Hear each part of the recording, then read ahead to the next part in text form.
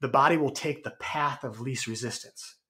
It's easier to just let gravity win and to slouch. Unless someone's actually taught how to align their body such that gravity works with them.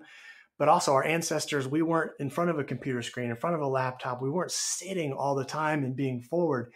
I always like to try to give the cue of, I teach people optimal posture, like kind of what we just did, whether it's standing or sitting. And then I give them the cue. If they're not moving anywhere, I give them the cue, you're a king, you're a queen, adapt the world to you. Don't adapt you to the world. That alone, as far as what can people maintain, oh yeah, should my mouse be out here? No, I'm moving my body to that mouse, teaching the optimal posture first, adapting to you. You're a king, you're royalty, not you to the world.